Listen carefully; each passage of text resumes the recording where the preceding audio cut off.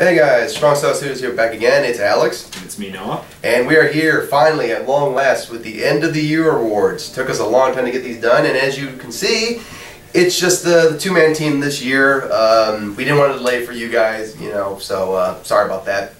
If you like the trio, maybe next year. They'll be back together, the band's going to get back together. Oh, yeah. No but for right now, it's Team Wingman right now. Yeah. Is that a good name for it? I like it. Alright, Team Wingman, alright. So right now we're going to do our end of the year awards. This basically covers the same categories we covered last year. We threw in a few more this year just to give something. Maybe we'll cut some from next year. Maybe we add some more. We never know. You never know. Yeah, okay. Well, let's start things off with the best gimmick of the year. For this I chose Bray Wyatt. I mean, there's really no other option. I mean, Bray Wyatt has just had a phenomenal gimmick. Since really starting in NXT, I've seen like parts of it. But this year, they really built up this character well, and it started slow on television and didn't really do much, but like they've really done a great job of making this character just this real interesting, just psychopath almost, and just like a methodical individual, and I'm really just interested to see what they do with this character, I think. Well, for this I put the same thing. I agree totally with what you said. I have yet to see him have a bad promo. I have yet to see him break character, which a lot of guys have trouble with, especially with gimmicks, something that is a legitimate gimmick. Yeah.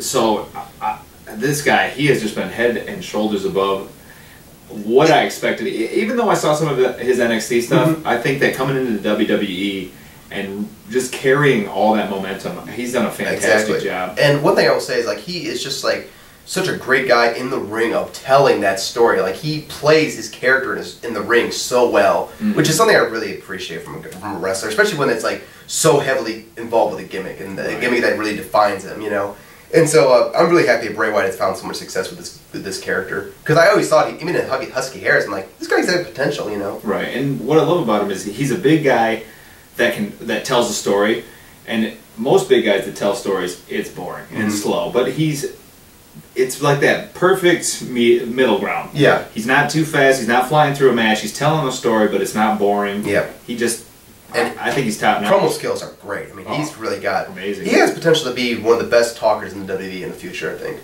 Oh, I believe that. Yeah. Alright, next up we got Commentator of the Year. This year I chose Steve Corino. Corino has really been on top of his game in ROH. I mean, he has been so funny. He has made a lot of bad matches just more entertaining just because of his commentary, and just been hilarious on commentary. He's also very good. He's been a great example of a heel commentator done well, where he doesn't bury the faces or just do stupid stuff. He's very much in character and it makes sense, and it's always been enjoyable, I think, for this stuff. I was on the fence here. I almost put Corino. The only thing I had a problem with was that for the majority of the year, he wasn't actually commentating. I agree. So if we went with the length of commentators, I'm going with Taz. But I know I'm going to get crucified for this one, but hear me out, because this was a year that commentary has been just terrible. Oh, yeah. WWE's commentary has been probably the worst I've seen it since Cole being super heel. Yeah, I agree with that. Just terrible. JBL has really kind of fallen on his face, like, oh man, yeah, and doing the chant, the ooh so, for that, like the what's just up, awful. Oh, God. But Taz to me has been the bright light in some of TNA's worst matches. Their women's matches at some of the pay-per-views were just, the only way that they were watchable was because of Taz being so funny. I think that he, as a heel, is just very comfortable. Okay. Sometimes he does get a little too overboard, buries people a little bit, but then again, I think he keeps things light enough. So I'm going to have to go with Taz. Okay, fair enough. Next up, we have a new one, which is the Comeback of the Year. Do you want to do this one first? Yeah, I can do this one. And this one was tough. I was on the fence here. I don't know if I should give my honorable mention. Let's take the honorable mention for afterwards. But for me, I went with Goldust. He choice. Came back this year, and this is the best I've ever seen him.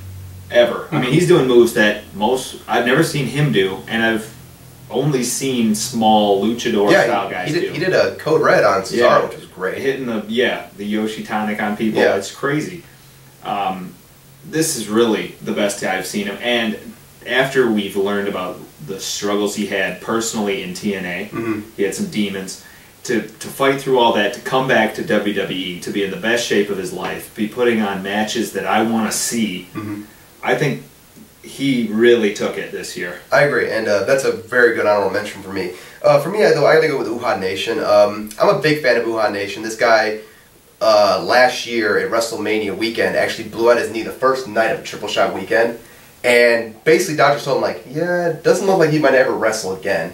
And he managed to come back and not only wrestle again, but had 5 tours in Japan for Dragon Gate, which is pretty impressive. And if you guys haven't seen Dragon Gate, it is breakneck speed wrestling. Oh, yeah. Like it's no place for somebody with a bad knee. No.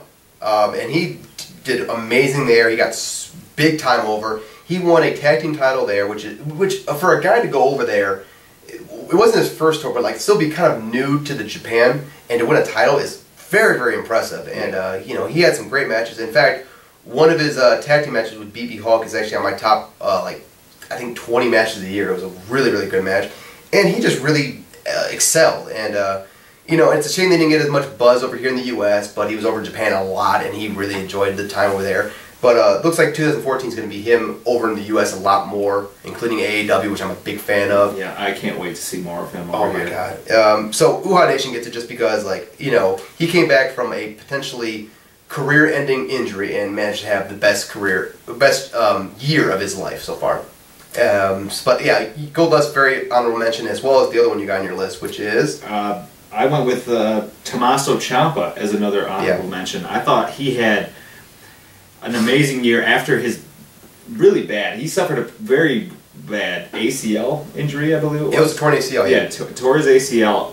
Finished that match, by the way. And actually, that was probably the best match of his career up to that point. Up to that point. That's the thing that was why I almost put him on here, is because he was a guy before his injury.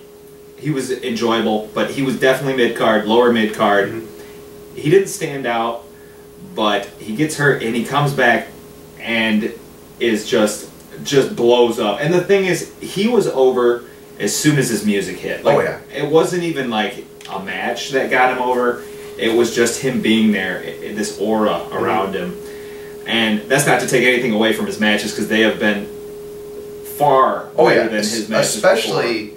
Over in P2G, he's really done amazing jobs there. His match with Elgin was probably one of the best matches of ROH this year. His match with Adam Cole was just as good as in ROH. His matches. Just with he's Adam Cole. been on his A game this year, and I would not be surprised if next year he succeeds in becoming like the biggest breakout star that year. Mm-hmm. I would not be surprised to see more title belts around his waist. Oh, by the no end of the kidding. year. You know, I would. I'd love to see him as the TV champ in ROH. I thought that was a great decision. That was a great decision. We pushed for that, I think, or we wanted that. We didn't. Oh, we had some push. Yeah.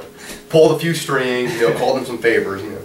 All right. Now next up, Breakout Star of 2013. For this one, I chose Shibata from New Japan fame. For me, really, this is because Shibata was a guy I had never really heard of this guy before. Although apparently he had wrestled back in the past few years, I guess. Mm-hmm. Okay, but you know, he was. I feel like in the past years he was smaller. Yeah. Build. But he comes back from MMA and decides to start wrestling again, and he had a pretty good start at 2012. But then in 2013, he just explodes in like just amazing match qualities. Especially during the G1. I mean, he really brought some amazing matches in the G1. His match with Ishii was a 5-star match of the year. His feud with Goto was amazing. Some of the most brutal matches I've ever seen. I mean, these guys were literally out there beating the shit out of each other. And for me, Shibata just really, in my opinion, this year, really just broke out and showed the world that, yeah, I may be an MMA guy past, but I'm a wrestler now, and like, this is why. And he proved that I'm deserving of being considered a wrestler and a top guy in New Japan, and I'm coming for that belt, you know. May never get a title shot just because of politics, because apparently Tanahashi and Nakamura don't really like him, but hey, you know, he proved to the fans that he's a wrestler and he can go, and he's definitely popular over there. Yeah, and you know, personally, I think I would have picked him also. Yeah. But I just didn't watch enough New Japan this past That's year. Fair enough. So I didn't want to go there, and I should have saved my honorable mention for this because I'm going to go with Tommaso Ciampa. I thought that this year he, like I said just a few minutes ago, he came back and he blew up and he had great matches. He stood out on cards. And my honorable mention was Bray Wyatt because obvious reasons. Yeah, okay. I agree.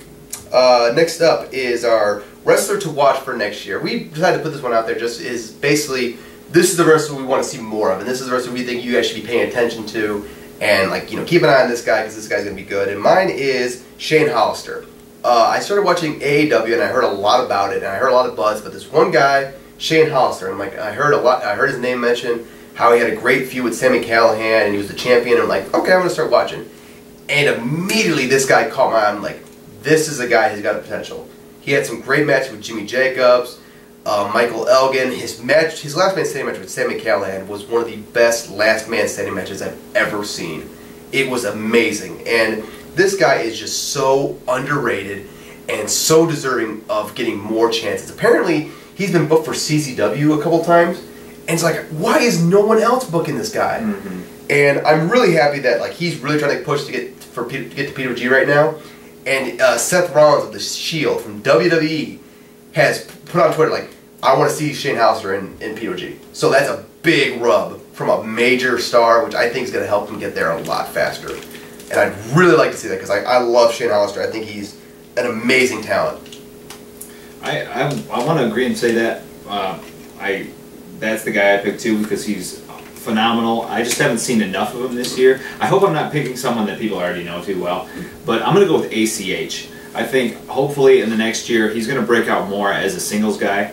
He's in a tag team currently, and this is just a guy that goes out and has amazing matches. He's having blow-away matches in the mid-card. Yeah. Like, he's having sometimes the best match of the night in the mid-card. Yeah. And this is a guy that I think that we will see just explode in the next year. But if I want to put my stock in somebody I want to see, it's definitely going to be Hollister. Okay. This is a guy that, it blows, like you said, it blows my mind that no one's picked him up. And he's not a fly-in, he's a Midwest guy. Yeah. How much could this guy cost? Yeah. Really? I mean, and this is a guy that people have been asking for, at least in, like, Ring of Honor, for years. You know? And now he's looking his best. I just hope that we see more places capitalize on him, especially like PWG. Oh yeah, I hope so. He'd be great there. Also, I want to say about ACH. I think he was your Rookie of the Year last year, I believe. So it's like, you know, that's pretty impressive to rise through the ranks that fast. Yeah. All right, next up we have the most overrated, and for the second year in a row, I think I picked Ryback because once again this guy proved to be an overrated piece of shit. I can't sugarcoat this at all. This is a guy who was put in a world title main event feud after WrestleMania and did jack shit with it. Then proceeded to have a mediocre mid-card run. Was given the chance to work with Paul Heyman, the genius Paul Heyman, in a feud with CM Punk, and did nothing with it. I mean, what better opportunity can you get? If you would ask any person on the indies or up-and-comers in NXT, like, hey, would you like to work with Paul Heyman and CM Punk on a main event program on Raw? They would be busting their ass like, yeah, I want that. Yeah. And Ryback was given it and didn't do shit with it. And didn't improve his mic skills, didn't improve his ring skills at all, didn't get any safer. He's still a dangerous wrestler. Right, he hurt people along the way. Yeah, he gave Dolph Ziggler a concussion recently. Very serious. Very serious concussion, and just like, this guy is dangerous. He doesn't belong on the main roster. Ship him back to NXT, or better yet, send him home.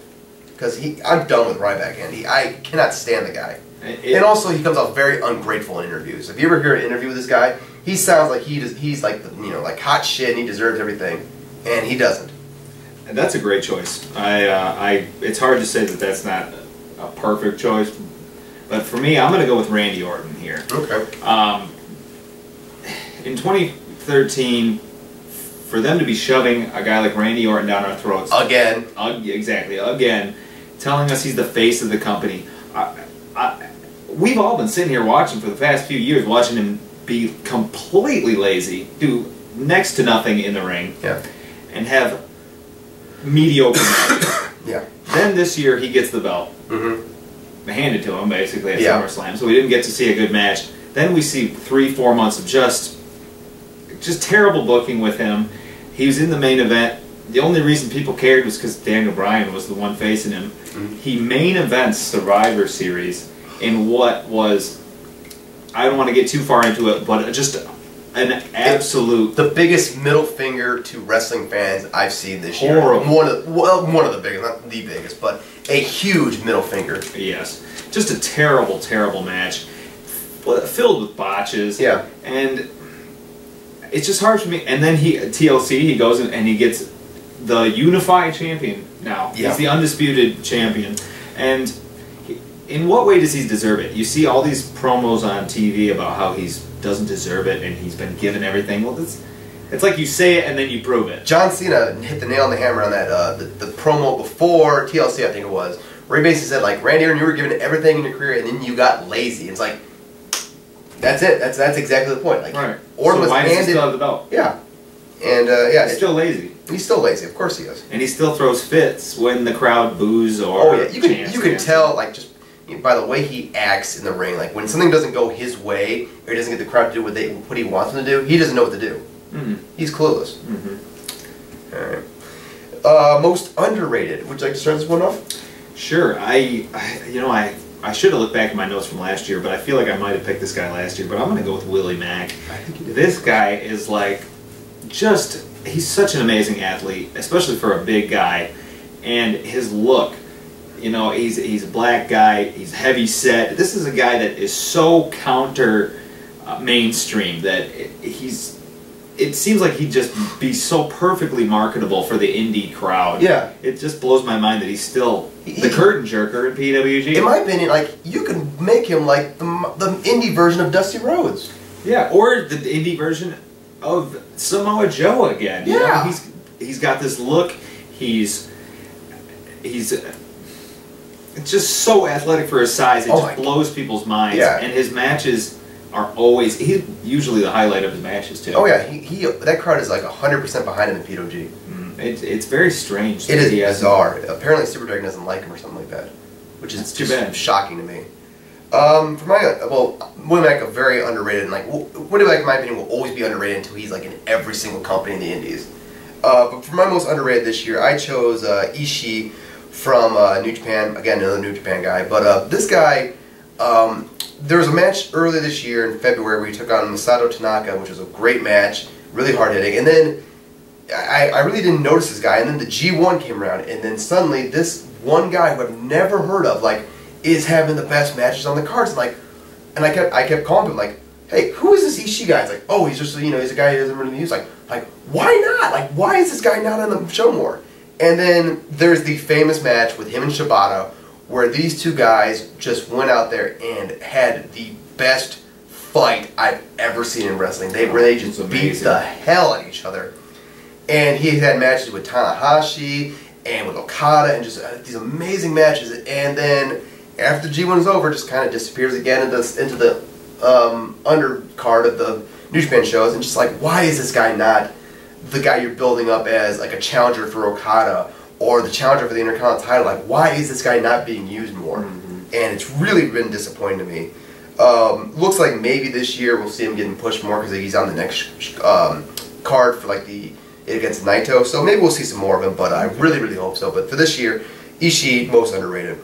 I do have a couple of honorable mentions. Go ahead. I'm going to go with Shane Hollister. Yeah, for all the reasons you've mentioned. Just nobody. It's almost like half of the people on the internet haven't heard of him. Oh yeah, like and it's sad because he's so talented. Oh my god, I know, he's amazing. And I also had another, and that was Silas Young, and I thought he had just an awesome year. He's in the best shape of his life.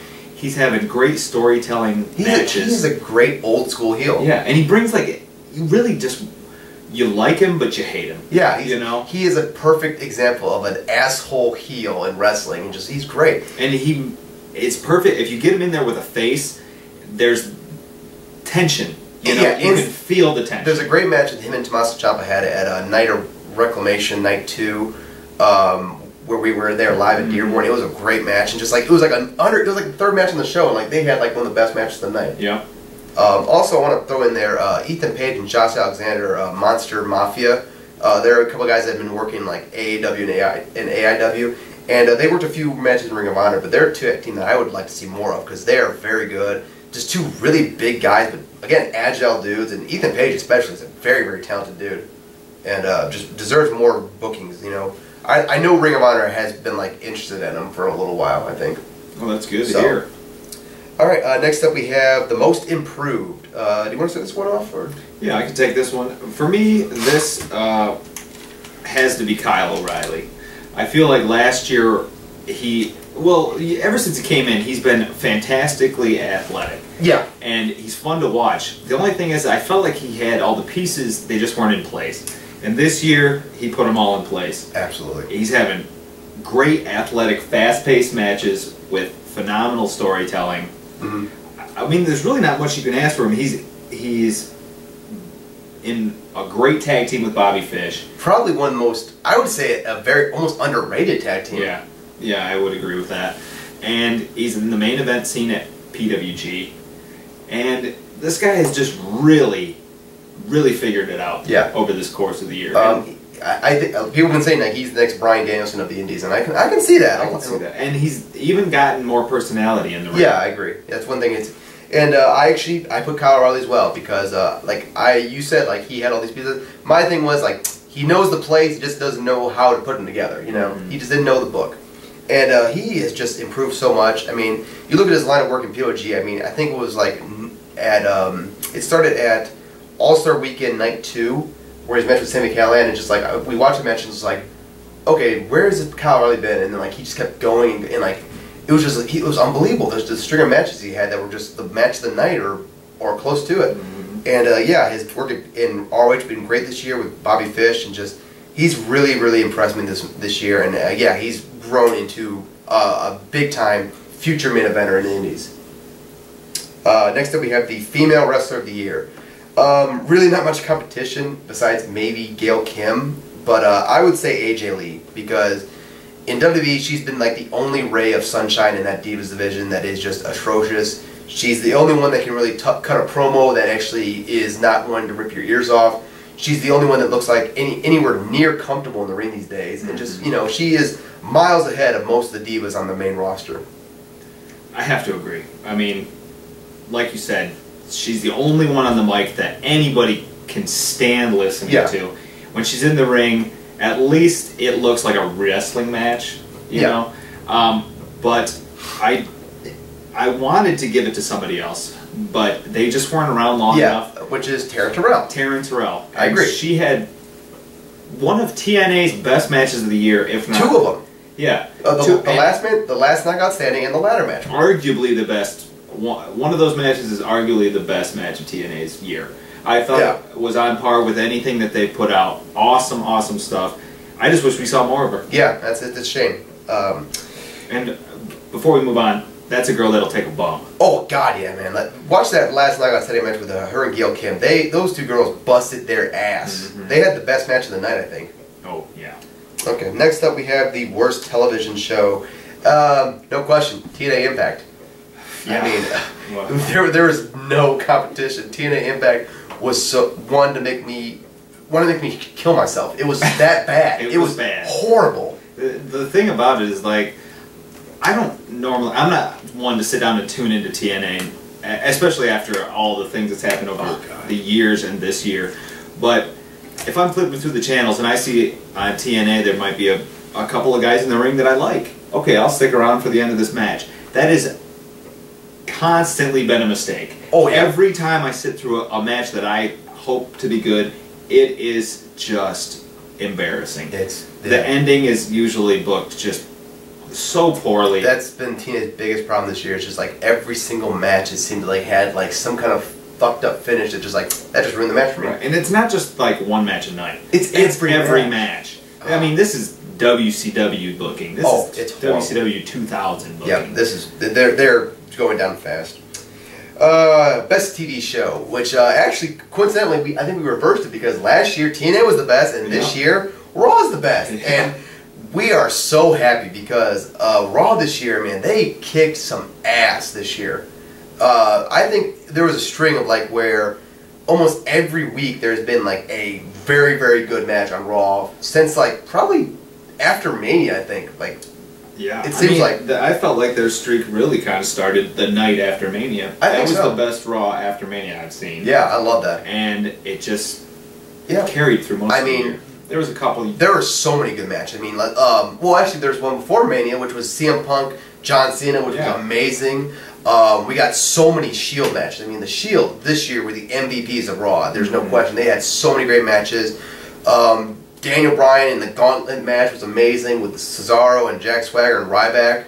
A lot of six-man tag with Usos. A lot of six-man tag with Usos really broke out this year. And the thing is, with six-man tags, usually when it's WWE, they're terribly booked. Yeah, but they've changed up the formula with these six-man tags. Yep. It really is a great way to send the show off. Oh, it's great awesome. Main events. Yep, they've been having some great matches on Raw, and Raw has just been a lot more fun recently. You know, not so much last couple months, but just like that string of from Mania till SummerSlam was just so much fun with Raw.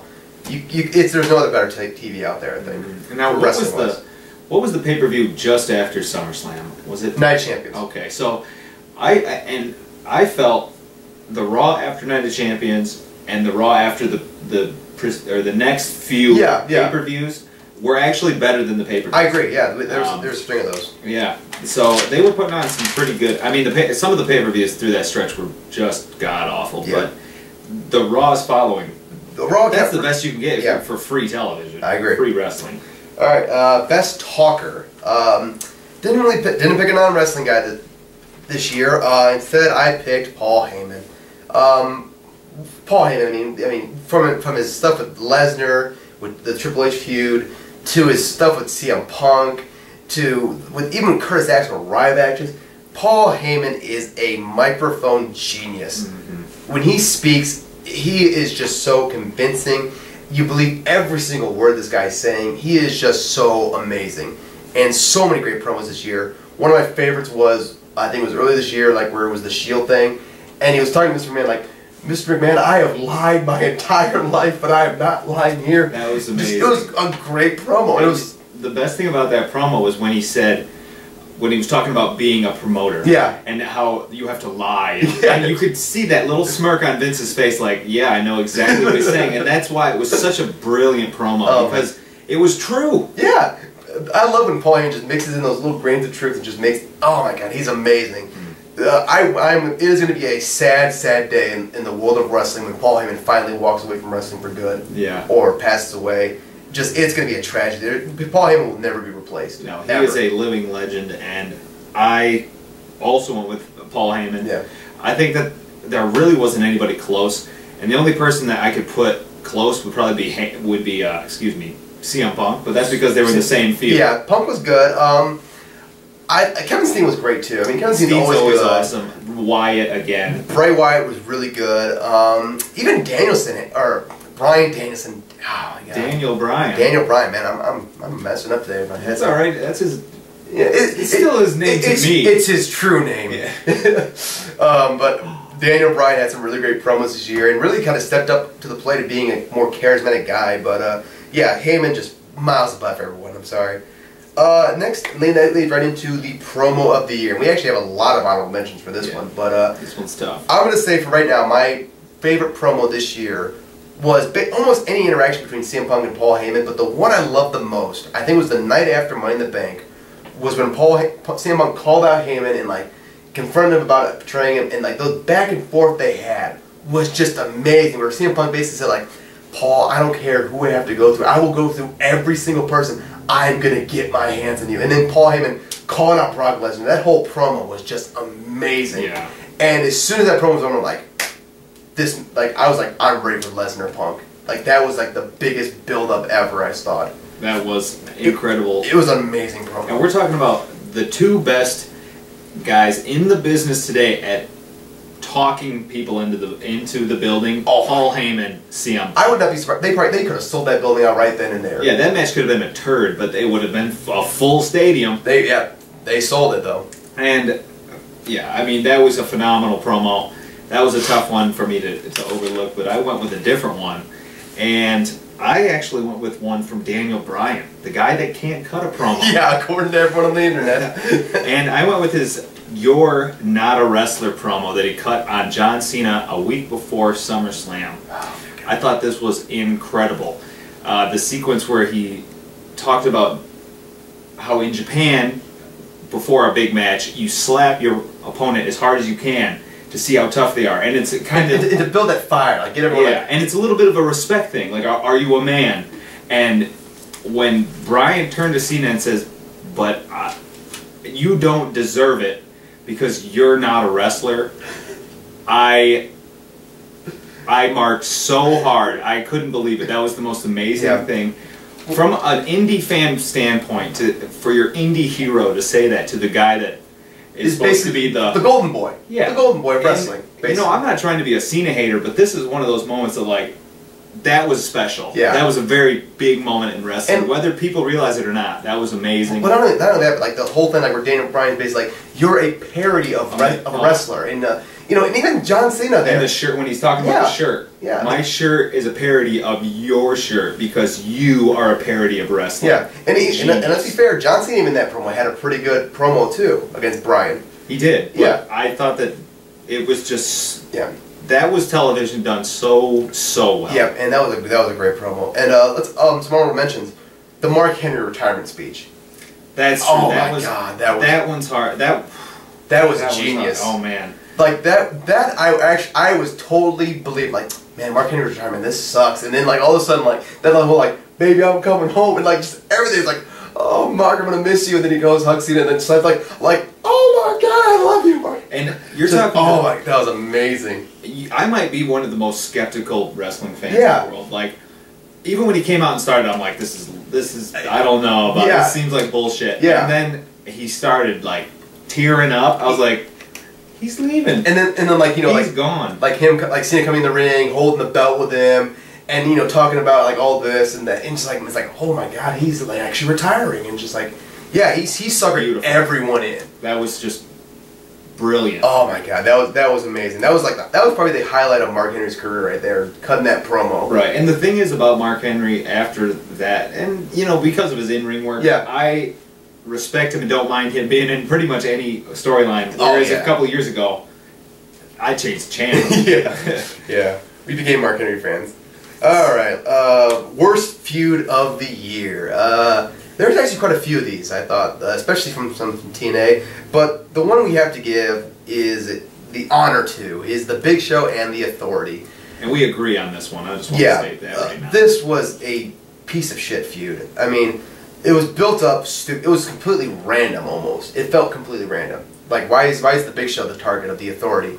And it was just insulting because, you know, you had this shit every fucking week of the Big Show crying in the middle of the ring and knocking some guy out, and blah, and they dragged this fucking shit out, and just, it was embarrassing, and it took away from the Daniel Bryan storyline, which should have been the main focus of the Raw, and it just, it was a piece of shit, from start to finish. There were so many things wrong with this feud. I want to take you back to 2012. Okay.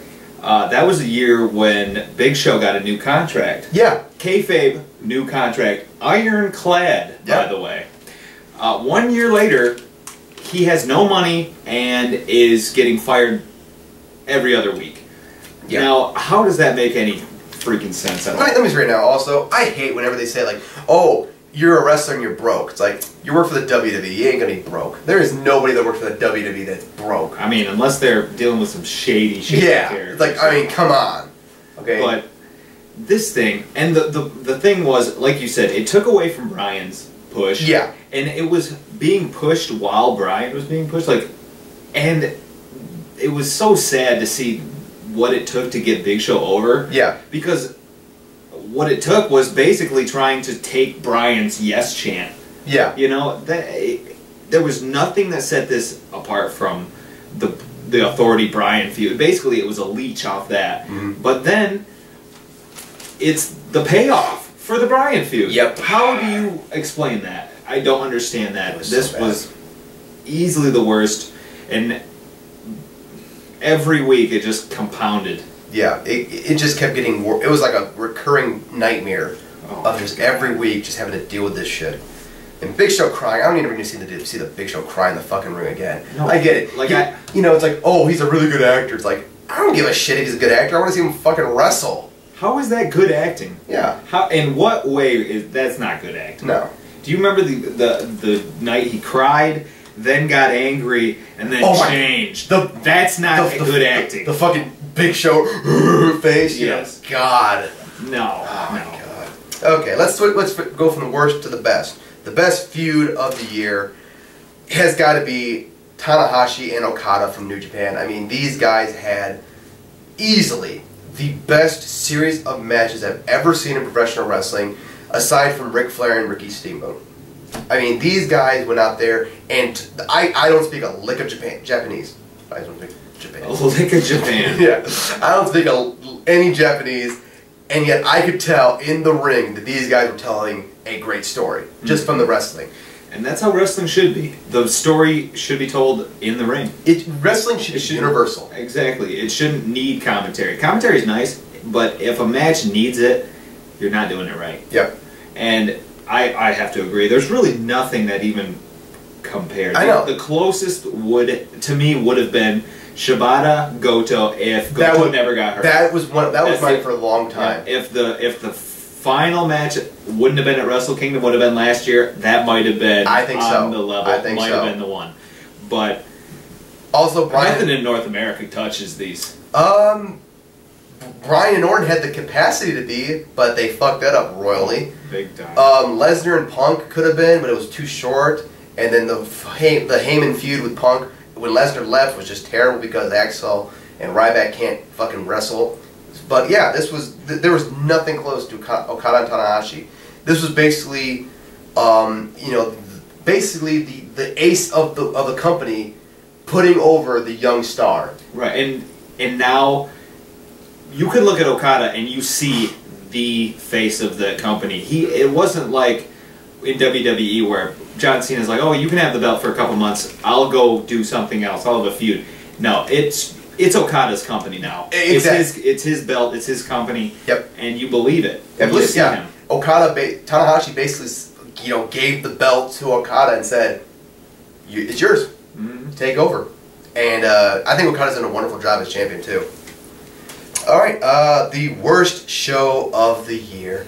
Oh, there are so many to choose from. There was some shit. There was a lot from WWE and a lot from TNA. But for me, it has to be WWE Battlegrounds, where basically they, in their infinite wisdom, decided to put together a shitty booked card, first and foremost, and then have written down, basically, that the main event of the show for the vacant WWE Championship between Daniel Bryan and Randy Orton was going to have no finish.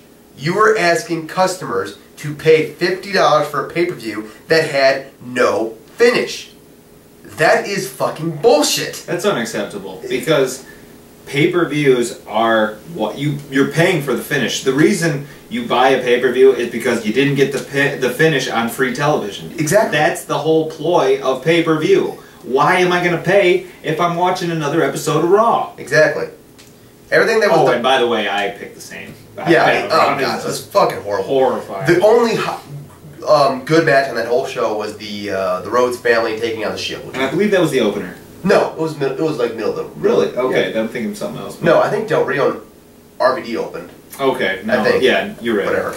But, yeah, that was good, but wasn't that oddly booked? I feel like that was one of those matches it was really good, but like, I don't know, a lot of people liked it more than us. Okay. But anyway, yeah, this pay-per-view was just terrible. I mean, let's not forget Ryback and CM Punk in a horrendous match that ended with CM Punk low blowing Ryback for a roll-up finish.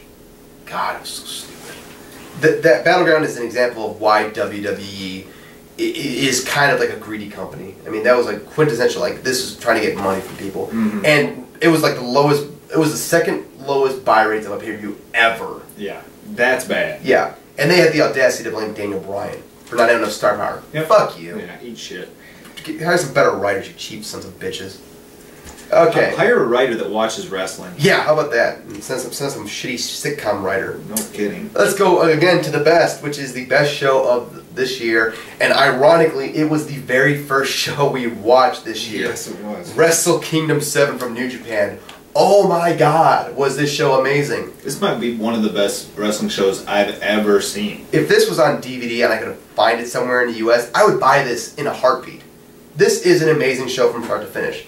Let's start with the fact that they have one of the best triple threat matches I've ever seen. Low-Ki, Prince Devitt, and Kota Ibushi for the junior title was amazing. Nakamura versus Sakuraba, and probably one of the best mixtures of MMA and wrestling I've ever seen. Oh, amazing. And Tanahashi Okada in a fucking classic, and just so many other great matches on this card. And it's not just great matches. This, from every aspect of this felt like a big show. Yeah. A huge show. They showed the arena, and it's just packed full of people. And during the main event, Okada comes out, and his entrance is just awesome. You would have thought that like Ric Flair back from the '80s had just walked out of the ring. That's how it's the little things that make a show feel important. The video packages, the entrances, like they had like live music performance and stuff. Yes, that were good. The lighting, just everything. Like New Japan has maybe has copied WrestleMania for like how to do big grand entrances, but they have perfected the little details and gotten it down to a T, where everything on that show just felt like this is a big deal. And you know you're doing something right when you are putting out video packages and American fans are stoked by them. Because I don't speak a lick of Japanese either. So I can watch a video package and am super hyped for the match. That's just New Japan is so fucking good at it. If they ever get English commentary on their stuff, they're taking over everything. Oh man, there'd be no question. All right, the worst match of the year. The best match of the year will of course be saved for an individual video, but we want to give honors to the worst. And guess who it is again? It's the Big Show and Randy Orton from Survivor Series this year. Oh my God! Again, this match was a middle finger to every wrestling fan in the world. The thing is, if this was on Battleground or Night of Champions, then it wouldn't have been such a significant eat shit from them. Yeah. But to be on your #4 biggest show of the year, your words, the main event, that is an insult. Yeah. Huge insult. This was an 11-minute main event. This was the second shortest match of the night. And we're talking about a main event that consisted with they went outside the ring to waste time. You're telling me you can't fill 11 minutes within the confines of the ropes. You have to go waste time on the outside, which always means no bump. They had to go over the guardrail to do it, which means no motherfucking bump. Referee bump. Plus, this was like the most botched match oh my God, it was horrible. I can remember. That the one spot in this match that would have been memorable and cool to see, which was the DDT off the top rope. Orton dropped him. Or Big Show fucked up and dropped it off the ropes. And Orton just DJ'd like, oh, I did it on purpose. I did it on purpose. Like, no, you're a fucking idiot. You fucked up. Worst match of the year. Terrible. Okay. Stable of the year. This was a good one. For the second year in a row, though, the Shield retained this because they are fucking amazing. From beginning of the year to the end of the year, they have been the MVPs of the WWE. They have kicked ass and took names, and in my opinion, Roman Reigns, Dean Ambrose, Seth Rollins are like the 3 biggest rising stars in WWE, and in 3 years, I would not be shocked to see one of them guys main eventing WrestleMania. And I laugh at every single one of you that kept saying, they're going to fuck this up, they're going to fuck this up. It's been a year, they haven't fucked it up yet. I'm going to go with the Shield also. I can't remember a match that they've had that I didn't enjoy. Yeah, their worst match was still good. Right, and even matches where it was just one-on-one, even like Roman Reigns matches, those were good. These guys have just looked great. I really don't have any complaints about the way they've used the Shield. No. I even like how they're doing the breakup too. I think that's really good too. Now we might get to see a little more character development, which is great. But these guys, you can put them on any card and anywhere on the card, and people are totally okay with it. They accept them as main eventers. They accept them as curtain jerkers. They're just awesome. And I still love the fact they still come through the crowd. That's a nice little touch. Honorable mention would probably be the Bullet Club from New Japan because you know they're real. And of course the Wyatts. Wyatts are good. Great, but really didn't do much this year to stand out. It was mostly Wyatt. Yeah. It was Bray, and we didn't see a lot from the other two. Yeah. So. But Luke Harper's good though. I like, and Eric Ronan improved a little bit. That's his role. Yeah, he's proven though. Tag Team of the Year. Is there any question who it's gonna be? Ready? Young Bucks. Gotta be. Who else could it be? It's the young man. They're so over. They're rock stars, man. They are the greatest tag team in the world. I mean, PWG Tag Team Champions this year. IWGP Junior Tag Team Champions this year. Dragon Gate opened the United Gate Tag Team Champions this year. They were in attraction matches in ROH. Oh, some of the best matches on those cards. Yep. Chikara and Campeonatos de Parejas champion. I think C4. No, they didn't. So yeah, they were champions in 4 different companies this year. I think, and that's just one I know of. They're always having the best matches. Just amazing. They went over to Japan, and it's great because if you watch their matches in Japan, you can tell that the audience isn't really familiar with them. Yeah. And they're quiet, but by the end of the match, those guys are over. Yeah. It's just crazy. Like, watch Wrestle Kingdom from 2014. Yeah, this year. Just slow. It's crazy. I love the Bucks, man. The Bucks are so awesome. Any honorable mentions this year? I don't think anybody really is on their level. The Shield was a good one. Any combination of the two. The Rhodes, Goldust and Cody were good. Mm-hmm. Bad Influence was pretty good in TNA. Yeah, they were. You know, they fell off a little bit this year. I also really liked Red Dragon. You know, they were really good. Yeah, they're a lot. And the American Wolves too. Gotta give a shout out to those guys. Of course. Okay, promotion of the year. Only competition which was between New Japan and PWG basically, and seems like that was what it was last year. Yeah, but I gotta give it to New Japan. Man, they made me a fan this year. I mean, show after show after show, just amazing matches and just incredible. Just the production of this company is amazing. They understand the little things of wrestling that make everything feel better, and I love that so much as a wrestling fan, and I just appreciate what they're doing. But for God's sakes, get English commentary, please. I'm begging you. That's all I want. I want to know the storylines. Right. I have to agree. New Japan, they do, just like you said, everything so well. And they understand that wrestling is meant to be... You're meant to believe it's a real fight. That's what the job of the wrestlers in the ring is, to make the people watching believe that this is real.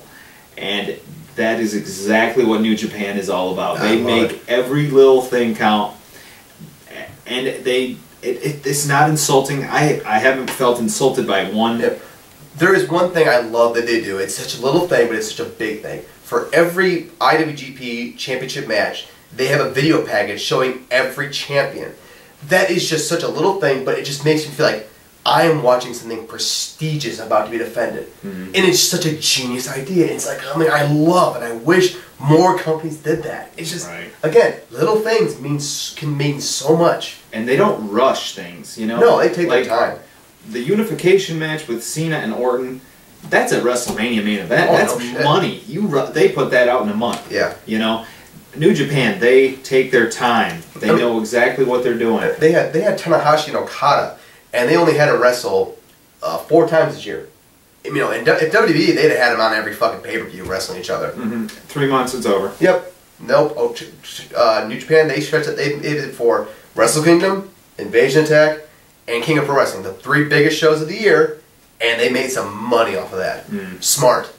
And I don't want to forget to mention PWG. This is a company that hasn't had a bad match in the 2 years that we've been on YouTube. Yeah. They have yet to have a bad show. I agree. I've been a fan of them since I started watching every single show since Steenwolf back in 2011, and I have yet to see a show I'm like, I regretted buying that. I loved every single match. I just love this company so much. And really, it was a hard pick for me, but what put it over the edge was the G1 Climax tournament. Oh my God. We're talking about guys going out for 9 days? I believe it's 9 day tournament. 9 days of wrestling. Hard wrestling, yeah. Consecutive. Well, no, they're not like right in a row. It's like a few days apart. Okay. Well, we're talking about a large amount of shows in a very short amount of time. Yeah. And a tournament where these guys just went out and beat the living hell out of each other from day one. Yeah. You know, Usually, when you see tournaments like this, you're saving the best for last. Yeah, day 1's usually bad, and then day 2's better, and then day 3, you blew everything away. By day 4, your mind was just exploding during this tournament. And then day 9 was amazing. So that's what put it over the edge for me. But again, PWG, great. Love them. Both of them are great. Booking, awesome. All right, the most outstanding wrestler of the year. I think we're gonna have a lot of honorable mention for this one, but let's stick with the. Want me to go first? Sure. All right, for me, I had a tough time picking between Okada or Tanahashi, but at the end of the day, I had to go with Hiroshi Tanahashi because this is a guy who I felt like if he was on the first match of the card, second, third, fourth, fifth, whatever, main event, whatever, he was always on par with. He's always on his A game. He had probably one of the best matches of the night every single time he was on a card, and he just really was amazing. So many matches. I mean, his match with Okada, match with Carl Anderson he had. His matches in the G1 were amazing, including the one against Kojima was great. Ishii, Devitt, Shibata, so many great matches. And just, for me, he had probably just a significant year where he was, he's like 30-something, 36, isn't it? Yeah, he's in the 30s. And he's, going out there every night and kicking ass and just being a star. And, can't take that away from him, But Okada's great too, but just Tanahashi was just almost on a whole other level at sometimes. I mean, that's hard to argue with. Yeah. Tanahashi is definitely right up there with the best wrestlers in the world. Yeah. For me, I went with Daniel Bryan. This is a guy that he did get the world title this year, but it was very short-lived. And this is a guy that was thrown into a lot of situations. We're talking about 20-minute main events on Raw. Yeah. Consistently, I can't remember the last time where a guy was the guy, like, here, go have a 20-minute match to finish Raw. Yeah. Very rarely was that something that they did. Yeah, that you're talking about that gauntlet match with Mims and Jax. Well, I mean, there's that. There's the 6-man tags. Yeah. There's just there's a lot of matches where they gave him time where most time in years past you wouldn't see that. But like that beat the gauntlet, I think was like a great example because like he wrestled Swagger in an okay match, and he had some match with Cesaro, which was amazing match, and it was a gauntlet match, and like when was the last time you saw a gauntlet match that was that entertaining? Right. So and I mean, how many gauntlets has he been in? How many 3-on-1s has he been in? And how many times has he carried someone who wasn't quite as good? I mean, look at Rowan. Look at Ryback. These are guys that he carried to pretty good matches, So, for me, it's got to be Daniel Bryan. Okay. Wrestler of the year. Would you like to go first? I'll take over first. All right, go for it. For me, it's got to be Okada. This is a guy that I mentioned before. He became the face of New Japan, the best company in the world from our point of view. I agree. And he, like I said, he's believable. You believe he is the best. He is their champion. He's the best. He's the top of the mountain. I agree. In New Japan. I have said this guy is like the next Misawa or Kobashi in the making. Like he is 26 years old and he's already this good. Like he's got another 10 years ahead of him. And he's a guy that won the title early in the year, has held it for throughout the whole year, main evented all year, and had awesome matches the whole time. Yep. I have to give it to him. It's his to own a promotion the way he does, Yep. It's amazing to watch for a guy that young. He is the rainmaker, man. He makes it rain. That's right. All right. I debated for very, very long about who was going to get it. It was going to be Okada or it was going to be this guy, Daniel Bryan, my wrestler of the year. Here's my reason. Everything you basically said, like he went out there and he was the headliner of Raw night after night after night after night. He was the guy that like you went out like you need something to close with Raw, send out the Dragon, okay? But for me, it's also he made the crowd care about him. Like he was beginning this year. He was in a tag team with Kane. It was a good tag team, but he wasn't anything special. But as the year got on, the crowd got more and more behind him, more and more, until eventually that crowd was in the palm of his hand every single time he went out there. And for me, that's what makes you the best wrestler in the world. When you have that crowd in the palm of your hand every single time you step out in that ring, and he had that in spade. He had some of the best matches of the year. He carried guys to some great matches. He had a phenomenal match with John Cena. He had some good matches with Randy Orton even too on other shows. Not after SummerSlam though. And for me, Daniel Bryan is a guy who is just a guy who's a workhorse. He went out there every night. He had the best match no matter where he was. That's why he's my wrestler of the year, just because he worked for it. And I want to point out a perfect example of why that's a good pick is when John Cena and Randy Orton were doing their championship extension, whatever. Yeah, so basically the Raw before the TLC pay-per-view, where they had a bunch of the older champions. They had like Mark Henry, Shawn Michaels, Triple H, CM Punk, all these big names. Who's the one they're chanting for? And the crowd is going just mental for Daniel Bryan the whole time, even when he's not mentioned. Nope. It has the segment has nothing to do with him, and Triple H has to take time to stop and okay, we'll just let them burn themselves out. It didn't work. They were chanting for like a full minute. Yeah, and they kept going and kept going and kept going, and that to me proves that this is a guy that has gotten so over that it doesn't matter what you do. Yep. You could WWE. Daniel Bryan ain't going away. He's here to stay. He's over as hell, and we are not going to let you sweep him underneath the rug. And he is my wrestler of the year, no question. And we also got some last minute awards, which let's start with the bad and we'll end with some good. Okay.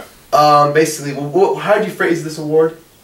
The fuck you going forward? Yeah. Okay. The fuck you going forward award goes to TNA for me because TNA, I can't defend you. I can't take anyone seriously that defends you even. Like, this year has been an embarrassment for you. Remember August 1st, the Tito Ortiz thing? Remember that shit? Remember making AJ Sting and then having it just, kind of like just, oh, okay, he's faced again, Ace and Nate for the whole fucking year. Just Brooke Hogan, heel Dixie, just fuck you going forward. I fucking hate you. I want you to die so someone else can take your spot. Okay? I'm fucking done with you. See, I wanted to go with TNA, but I'm going to go a little more specific, and I'm going to go with Dixie Carter. Okay, now, you're better. Dixie Carter had one hell of a bunker year this year because, first of all, she broke her word when she said she would never be an on-air personality. Yeah. Well, she broke that a long time ago. Right, but now she's a heel. Yeah, but before that, she's the heel in the company. The best thing was Dixie's ego so big that she actually had a action figure made out for her, and then they did a little Twitter game where you take a picture of your Dixie doll and you post where you're at. I would put in the fucking toilet where I would put it. Shit. The thing is, this didn't do. Nobody fucking did it. Of course they're not going to buy it. Do that. And then the heel turn. Yeah. Terrible stuff. Well, don't forget also the Ask Dixie thing on Twitter. Exactly. That was like where basically it was about the fans basically mocking you on open format, and you never replied to any of the questions. Right. It's amazing to me how someone can be so delusional to think that I think she believes she's a respected member of the wrestling family. I think she likes to think of herself as like the Stephanie McMahon, which we give Stephanie a lot of shit, but I still appreciate. At least she's got some respect. Yeah, out there. I respect Stephanie. I think she's done a lot for this business, and she knows what she's doing a lot of the times. Dixie, you ain't Stephanie. You're a fucking idiot. Is what you are. Just completely clueless. So, to Dixie Carter and to TNA, fuck you going forward. Well, we're keeping that one next year. I like that one. Okay, and what was the other one? What to watch for. What to watch for, okay. For me, obviously, like New Japan, PWG, ROH, I still love ROH, even though some people don't really like them. And, basically all the companies I watch right now, watch those companies, they're good. But the one that I have to give the biggest shout out to, which I never ever hear anyone talking about, except for a few guys on Twitter, AAW. This company is fucking good. They have so many great wrestlers. They are really busting their ass to deliver amazing shows month after month. Support these guys. They're on Smart Mark Video. They have video on demand shows. They're $10. Watch them. I'm begging you. I want you to support this company. I love what they're doing. They are doing wrestling very, very well. They are like the old school ROH, where it's just really solid shows with a few storylines mixed in, and just, I cannot put into words enough how much I want these guys to be successful. Please go and support these guys. I'm begging you. You know, I wanted to pick the same one, but just to vary things up a little bit, I'm going to go with independent wrestling. And okay. I know that's very broad, but hear me out, because we're talking about, we got AJ Styles on the independent scene. We got Hero on the independent scene. And you go on to these guys' websites and you look at all the dates that they have. These are so many different promotions. Yeah. And if you look at all these different promotions, the indie scene has changed so much over the past few years that they have moved away from nostalgia, old wrestlers, 80s wrestlers having terrible matches just for the sake of drawing crowds, to having exciting, young, fast-paced matches with great wrestlers. And I think that we are about to see a big push in the indie scene, because how many more wrestlers can WWE take in, honestly? So I say watch for indie wrestling, watch for your local indie. And there's so many names. Like, okay, I'll even throw out Evolve had a really good show last night. Dragon USA, watch them. CCW is actually picking shit up and actually doing some good stuff now. AIW, they're great, and they're in Cleveland, Ohio. They're really good. They got a lot of the guys that AEW had. They booked Elgin versus Drake Younger very soon, which is gonna be awesome. Beyond Wrestling, very good company I hear a lot about. PWX, I hear a lot about them. Dreamwave Wrestling out by Chicago. I think Smash? Is there a Smash? Smash, whatever. Smash Clash Wrestling over here in Michigan. We don't really go to them very much because they don't have that very good of shows, but whatever. Go support some indie wrestling, folks. Give them your money. Don't give McMahon your money when they ain't doing shit you want them to do. Here's the way I see it.